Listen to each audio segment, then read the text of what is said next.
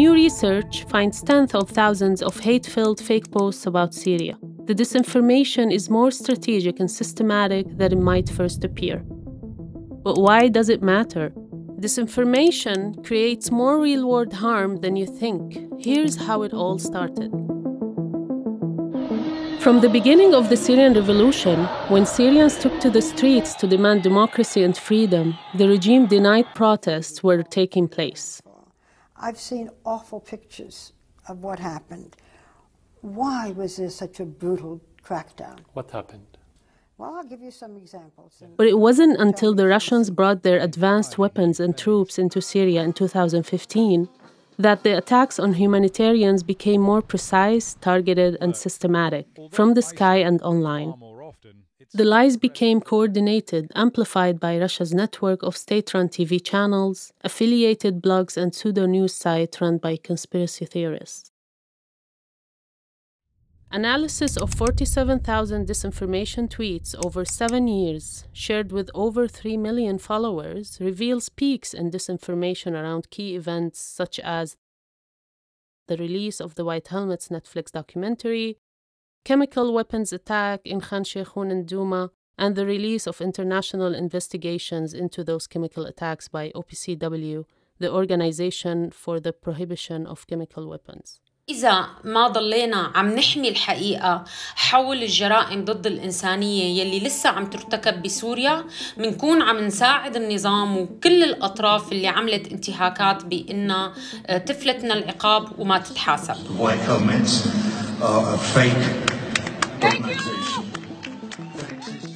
Offline, this has had devastating consequences for civilians and humanitarians on the front lines.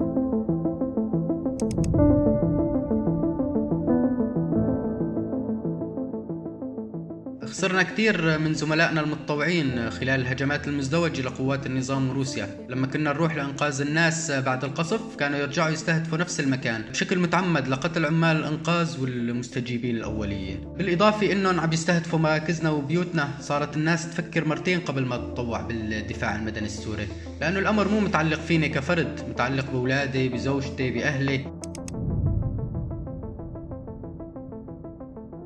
Disinformation has also made it much easier for governments to shirk their responsibility to act to protect civilians from mass atrocities and stalled political action, allowing global powers to get away with having no policy on Syria in the face of some of the most egregious crimes of our time. For survivors of atrocities such as the chemical attacks, the relentless attempts to erase the truth has had a devastating emotional impact. هذا الإنكار للجرائم متعب ومرهق جداً. أنا بحس طول الوقت إنه أنا بدي ضل عم قاتل لأثبت فعلاً إنه أنا عانيت من القصف أو من الحصار أو من الضربات الكيماوية. هاي الجرائم النظام كلها بينكرها هو وحلفائه. Today, governments are borrowing Assad and Russia's claim that Syria is now safe and refugees can go home, despite stark evidence to the contrary. Denmark has led the way pursuing an inhumane policy that's stripping hundreds of Syrian refugees of their residency and threatening to deport them back to Syria. Turkey has also announced plans to return 1 million Syrian refugees. As the lies mount, the seeds of doubt create a cloud of distorted facts and confusion over the truth.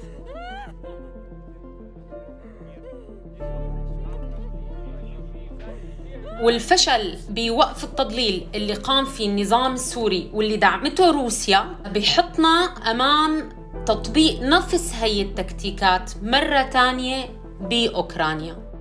كتير مهم نحافظ على حقيقة السردية حول كل شيء صار بسوريا وما نسمح للنظام السوري بأنه يسيطر على هي السردية وبأنه يحاول يمسح كل الدلائل حول أبشع الجرائم اللي قام بارتكابها. بالنسبة إلي أنا ملتزم بعملي بإنقاذ حياة الناس، والنظام وروسيا عم يستهدفونا بسبب هذا العمل. هذا الخوف المستمر بيخليك حاسس يعني بضغط كبير كل الوقت، ممكن الواحد ينهار يعني بأي لحظة.